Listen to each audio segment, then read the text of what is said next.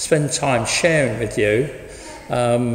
I've done this probably about 3 times now, so you might be getting used to me, you might not. But anyway, it's really good to be able to share with you this morning. That Gospel reading today about the Pharisees, there was one word that came to mind when we were reading that passage, but it's not a word that was actually in the passage itself. It's the word legalism. Legalism. And when the Pharisees were challenging Jesus, they were challenging him on something that we might think, actually, that's a good idea. What's wrong with it? Washing our hands before we eat. I'm sure that every one of us here do that. And I'm sure the children are told by their parents, wash your hands before we eat. It's hygienic. It stops us from getting ill. And yet the Pharisees, they weren't talking about hygiene. They weren't interested in hygiene. They were interested in their own laws and their own rules, because they believed that anything that comes into your mouth defiles you. And that's not true what Jesus was saying, but that's ridiculous, because it's not what comes into your mouth that defiles you.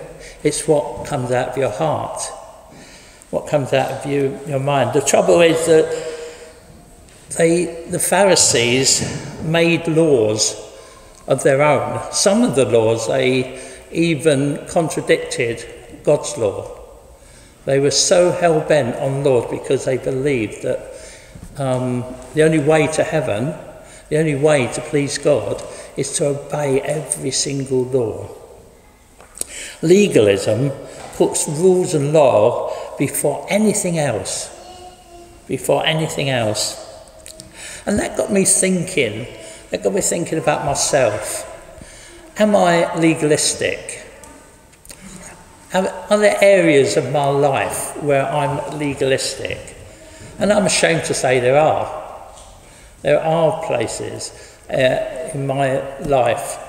One of the problems I have is in driving, and I'm sure a lot of particularly men would probably relate to this, but I'm a terrible driver. Not so much the physical driving, but my attitude when I'm behind the wheel. Because I'm the sort of person that says, look at him doing that. What's he doing there? Why is he pushing in? And I think that everyone should obey the rules of the road. You know, I'm sort of thinking you should be doing what the highway code says. You should be doing everything right and being courteous on the road. But the reality is, of course, that's not true. Certainly, you know, when I've seen it. Yesterday, the other thing, of course, and I don't want to offend any of you cyclists here today, because I'm sure that you obey the rules of the road. But as I drive along in London here, I wonder how many cyclists actually understand what a red light is. You know, I don't think I've been on a journey where I haven't seen loads of cyclists going over red lights. It's something that just happens, and people seem to accept it nowadays. But it is disobeying the rules of the road. And I often think, I wonder what your job is. Are you a managing director? Are you a professional person? And yet you seem to think that when you're on the road, laws don't apply anymore, rules don't apply anymore. And so that's my area of being legalistic, or at least one of them. And I wonder what areas in your life you can look at and say, yes, I'm legalistic in that.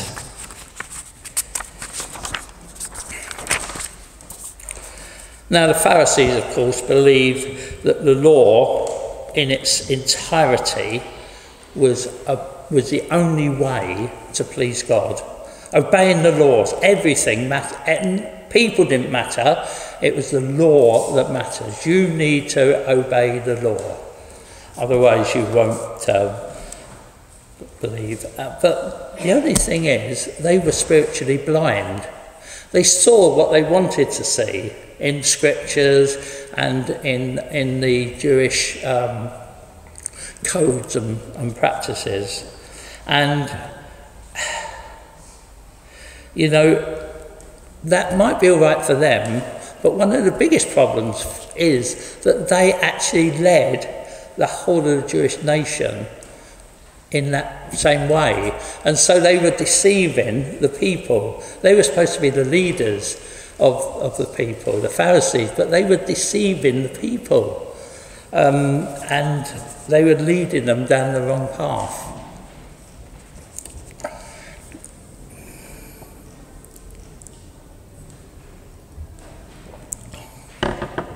You see, legalism puts laws above the gospel by establishing requirements for salvation beyond repentance and faith. So legalism puts the law above Jesus Christ, above salvation. And it focuses on narrow and rigid codes that the Pharisees think obligate God to bless those who prove themselves worthy. So the Pharisees are saying, you obey the law, you're worthy, and God will bless you, God will do things. The problem with that is that the Bible says that nobody can prove themselves worthy. You and I can't prove ourselves worthy. It's impossible. Romans 6:23, we've heard this quite a few times. All have sinned and fall short of God's glory.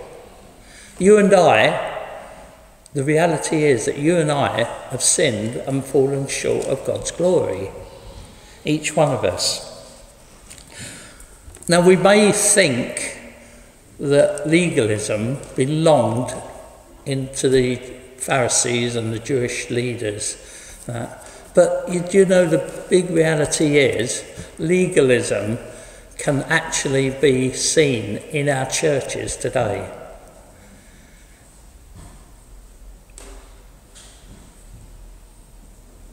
You know, some churches, they have strict do's and don'ts.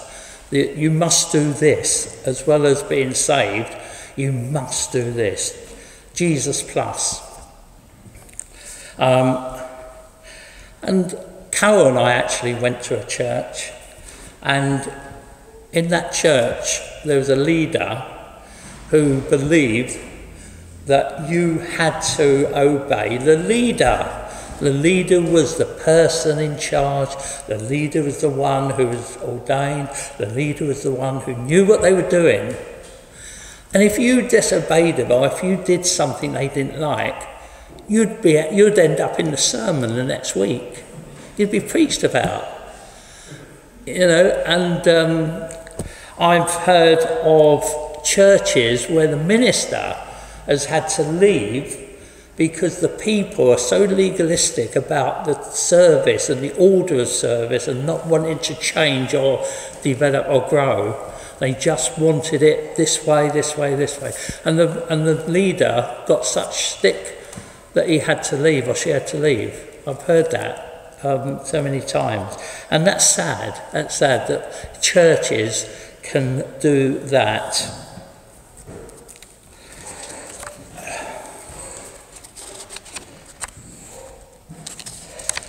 You know, even when you've got churches, I've been to, years ago, been to evangelistic meetings where you've got someone come and preach, you know, Billy Graham or one of those, Louis Plough, and you have a counselling team afterwards, and you lead someone to Christ, as that's how they say, you show them through the word how they can become a Christian. And that's great. But then you go on and say, right, now you're a Christian, you mustn't smoke, you've got to give up smoking, you've got to give up this, you've got to give up that, you've got to come to church every Sunday, you've got to pray every day, you've got to read your Bible every day. And this is a legalistic view of how a Christian should be. Yes, I agree with some of those things, that it's good, but unfortunately, do's and don'ts to a new Christian is not something that is very helpful. The phrase, as I say, comes to mind, and we've discussed this several times in our Bible study actually, Jesus plus. Jesus plus. When we believe that it's Jesus and nothing else. Jesus and nothing else. Billy Graham's grandson, he said, legalism says God will love us if we change. God will love us if we change. But then he goes on and he says the gospel says change, that God will change us because he loves us. See the difference? God, it's not us that need to change. We can't change in ourselves. That's the reality of life. We cannot change ourselves. We can try, we can do this, do that. But the reality is that it's only Christ that can change us. It's only God that can change us. I guess if we live our lives by the law, through legalism, then logically we must obey every single law there ever is. How many of us have ever obeyed every single law? We've been perfect in our lives. I certainly haven't. So in that case, if I live by the law, then there's no way that I'm going to heaven. No way. I mean, if you cut down those rules to the 10 Commandments, how many of us have obeyed all the 10 Commandments? I certainly haven't. I can't. It's physically impossible for me to obey all the 10 Commandments.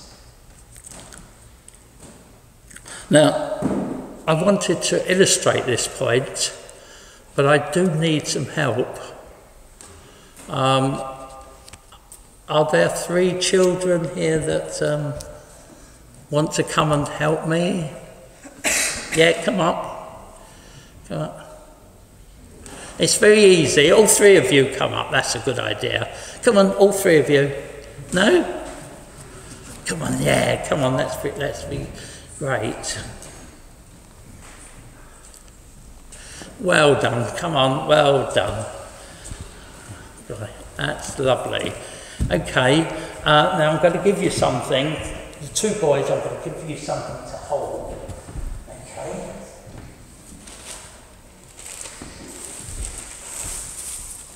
Right, what have we got here? Oh, you take one end. Hold that for me. You come over here. Come over here. That's it. So that everyone can see you. You come around this side. Okay. Now stretch it right out. Stretch it.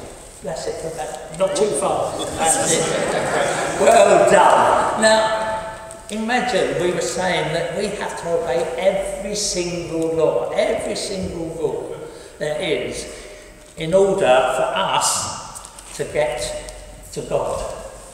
Yeah? There's God over here. There's a big gap there. There's us. And we have to get there. But what if we obey every rule, every law except one? What would happen, I wonder? I want you to cut anyone you want. Just cut it.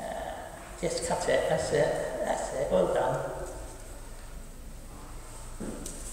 Oh, Right, you see what's happened? There's now no longer a link between man and God, because you've done something wrong, you've sinned. You've broken the law, and therefore there's a gap there. So it's absolutely impossible to get to God by legalism. Thank you very much, that's really great. Thank you. Well done. Thank you for taking this down.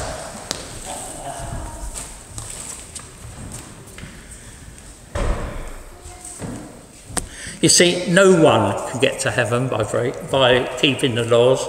Not one of us. I know people, and there may be some here, who think that I go to church, I'm a good person. Oh, sorry about that.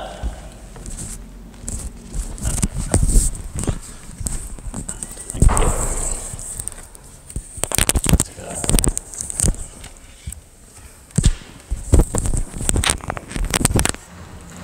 I'm a good person, I help people when they need help, and I go to church. I know about Jesus, I've heard about him every week in church, but yet they think that that's enough. They think that's all I need to do is to go to church, to do good things, and I obey all the rules. And they think that earns them a place in heaven. I've even seen pictures of scales. Have you ever seen that, the scales? With the good deeds on one side, the bad deeds on the other side. And whichever ways the scales tip tells you whether you're going to heaven or not. All a load of rubbish. All a load of rubbish. Now, you may not want to hear that. You may not want to hear that you've been doing things wrong all this time by thinking that coming to church is the way of getting to heaven.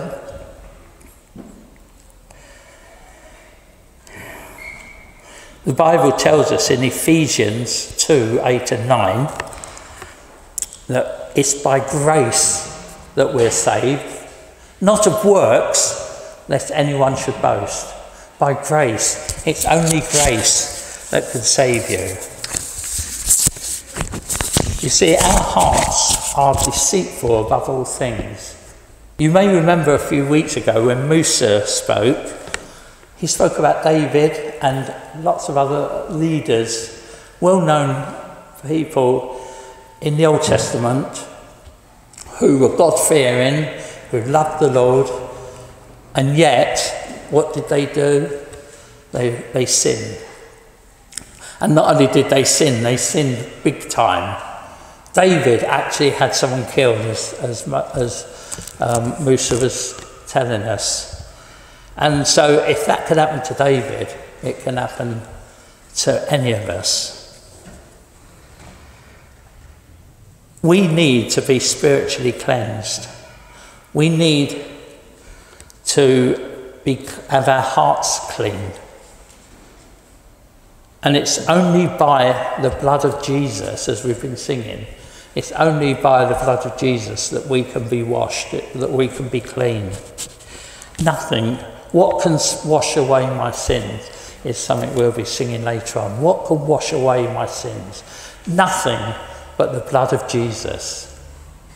Only Jesus can cleanse us from our sins. Only Jesus can give us the forgiveness that we need to be saved. So if you're someone who thinks that because you're a good person, you're doing good, it will earn you a place in heaven, then you're wrong. I actually want to tell you a story, and it's a bit of a funny story, but it's good. In my younger days, when I was in the teens, I used to teach Sunday school at a London City Mission Hall in Greenwich. And in those days, we had Sunday school wasn't like here where the children go off and spend time, then come back to the service. It was a Sunday school that was just children in the afternoon, and then we'd have a service for adults in the evening. And the children that came from all around the local area, and they came from unchurched people, families. So their families didn't go to church, but they enjoyed coming. This was back in the 60s. They enjoyed coming to sing and to hear God's word preached. And I had this Sunday school class, and I was teaching on this subject of being clean, having clean hearts before God. And one day after I was teaching, couple of days after, the mother of one of the boys came to see the missioner who was in charge. And she wanted to know what we were teaching in the Sunday school, because the boy was having a bath, and while he was having the bath, he asked his mum, how can I be clean in the inside? How can I be washed on the inside? See, he had grasped some of the Sunday school lesson, but not all of it. But it was also a good opportunity for the missioner to talk about the reality of salvation. So we need to be, as the word said, spiritually cleaned. David said in the psalm we read, creating me a clean heart, O God, and put a right spirit in me. And that's what we need to do. The Pharisees were foolish. They thought it was what went into the heart that was defiled, but it wasn't. It was what came out of the heart. It's what thing.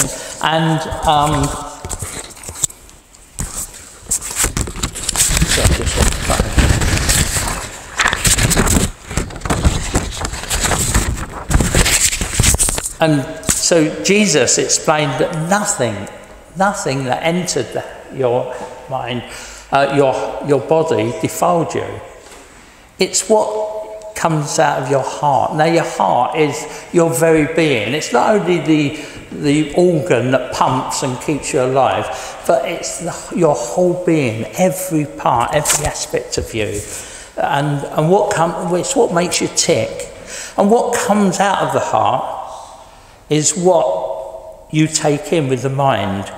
And that's why Philippians 4:8 says, whatever is true, whatever is noble, whatever is right, whatever is pure, whatever is lovely, whatever is admirable, if anything is excellent and praiseworthy, think of those things. And Jesus knew that that's where we needed to be. Anything that comes out of our hearts can be defile us. It's not the things that go into our body, it's what comes out of our hearts. But if we are washed by the blood of Jesus, and we continually are washed by the blood of Jesus, then we are, as the Bible puts it, saved. We are in the kingdom of God. So I want to finish really, are you someone who thinks that you're a person who is good, who will get to heaven by coming to church regularly, by helping others, by obeying the rules? Or are you like that Sunday school boy who wanted to know how he could be cleansed by the blood of Jesus? Okay, he didn't quite understand that, but that's what he was saying. How can I be cleaned on the inside? Have we asked ourselves, how can I be cleaned on the inside? And the answer is by being washed in the blood of Jesus. I just want to finish by saying, by reading you one more Bible passage, and that's 1 John 1:9, which says, if we confess our sins, he is faithful and just to forgive us our sins and to cleanse us from all unrighteousness. No.